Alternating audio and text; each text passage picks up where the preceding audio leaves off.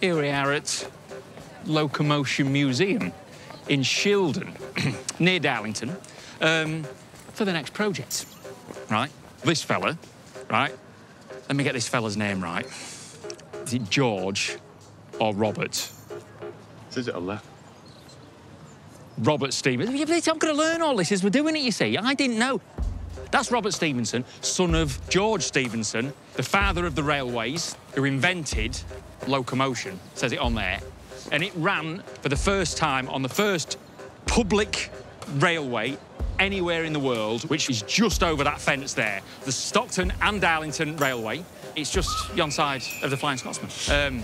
And the train that ran on there is just in here. How are you getting on? This is what it's all about. Locomotion No. 1, V1. This is the first passenger train that ever went on a public railway. And hopefully, on the 200th anniversary, I'm going to drive it. Do you drive trains? You're only going where the track's telling you. I'm going to, hopefully, get up to scratch enough to drive locomotion on its original line. That's the plan. As the original Locomotion No. 1 is now a fragile museum piece, Guy will need to help build a fully working replica.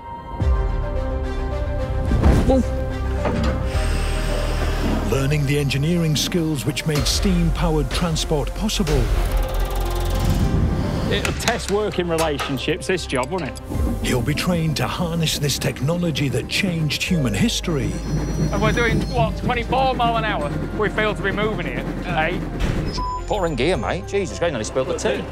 And meet the beasts which killed the steam locomotive. And this thing shakes the ground.